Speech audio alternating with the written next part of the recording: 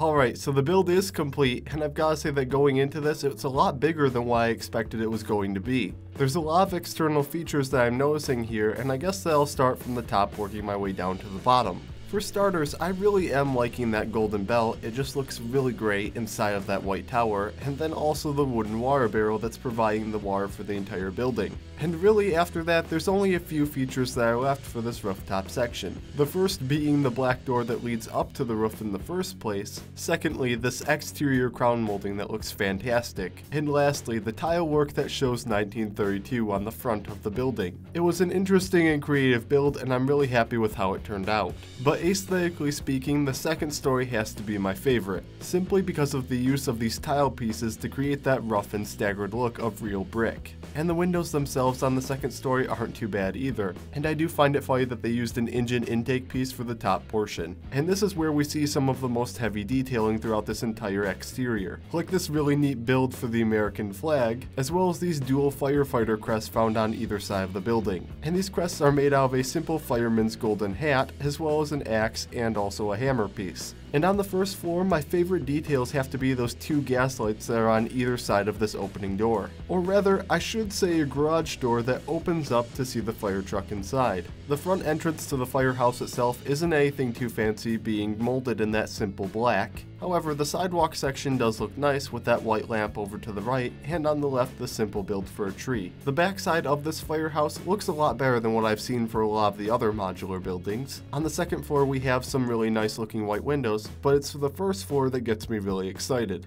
The two black barn doors remind me of what a very old firehouse would have, and I do like that the roof of it can be lifted off quite easily. And there's also a pretty decent black side door with these small windows that can be opened or closed. Really, I think that about covers all of the exterior features that jumped out at me, so let's move on to the inside. When I took off the roof, I knew that this second floor was going to be a lot of fun to cover. We have a pretty simplistic looking beige tiled couch, and in the corner we have that yellow piece that I wasn't sure in the beginning what it was going to be used for. It's actually supposed to be a fireman's pole, and then this small kitchenette, which is my favorite part of this entire floor. It's actually one of the best Lego kitchens that I've seen yet. There's a lot of drawers and cabinets that can be opened or closed, as well as a tiny sink in the middle of this entire area, and a stove range in the corner that can actually be opened and has a transparent front so that you can see whatever you're making inside. And of course, no kitchen would be complete without a fridge of some kind. The build for this white one here is actually pretty decent. There's a couple of drinks inside, as well as a couple of sausages that can be pulled out. But although it does look nice, it's not made to be pulled out of the second floor without crumbling apart easily. And right next to that, we actually have a ping pong table. The build for it looks great, and I really do like the accuracy of the net in the middle. It looks pretty decently centered. And the banister that would be leading down to the first floor actually is a convenient holder for the two paddles. And the last feature of this floor is a wooden writing desk in the corner. Before we actually go in depth to the entire detailing found throughout this first floor area, I'm just going to push that fire truck out of the way. And that garage door does open up pretty nice and smooth. The prep area on this side of the building looks really great with the fire extinguishers on the side of the wall, along with these metal fireman hats. And I can't forget about the continuation of that fire pole down to the first floor. There's also a simple build for a box over to the side that's holding what I can only assume is an oxygen tank. And then of course we have that giant black stairwell that leads up to the second floor. And I'm just gonna break that apart real quick so that you can get a better view of that cavernous maintenance area. It does look like it's pretty well stocked, and I almost forgot to show you what one of the actual minifigs would look like going down the fireman's pole, along with this firefighter's dog, which although I am disappointed that it isn't a Dalmatian, I am glad that they included it in the set overall. The fire truck that this station came with does look pretty classic, although it is pretty simply detailed. The front has that same air intake piece that we saw in the second story of the firehouse, and on its right side we see a very small ladder, whereas on its left side there's some short hosing that leads to the pump itself. And this is one thing that I was a little bit disappointed with. The truck didn't come with some external hose for the firefighters to use in the first place, so I ended up putting together just a couple of simple pieces to recreate what I think the fire truck should have come with in the first place. And lastly, there's a very small storage section on the back of the truck that has a couple of fire extinguishers. And with that, I believe we've covered almost all the important aspects of this entire building, so let's move on over to the minifigs. All four figs here do have that same smiling expression, and the three firefighters that came with this set are pretty much identical, with the exclusion of their top pieces. The first firefighter has a pretty decent mold for that brown hairpiece, and I do like that it's pretty uneven on one side. The second firefighter's hairpiece looks pretty great with that blonde surfer look, and the last firefighter, instead of coming with hair, has that awesome chef's hat. And overall, these figs do look great with that fire jacket print on the front.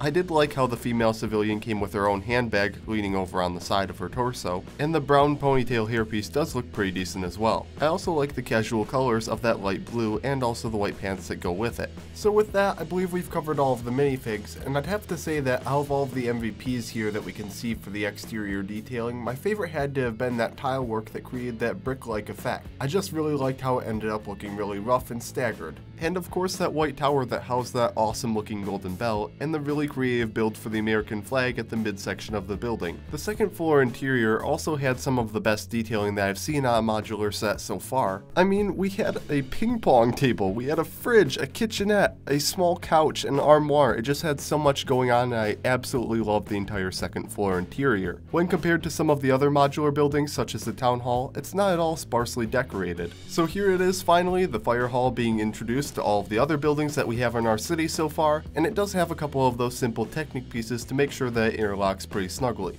Looking at this building, it's a lot taller than what I expected it would be at first, and I think it's safe to say that all of the minifig residents here can finally collectively sigh relief knowing that they have a city service that they can depend on. It's nice to see that Main Street coming together, but there is quite a bit of empty space in the background, so I'm going to take this opportunity to ask you which set you would like to see next. Jack and I are going to try our best to build one of these things at least once a week, and we would really like to see how this city looks like when it's fully built up with all of these awesome sets.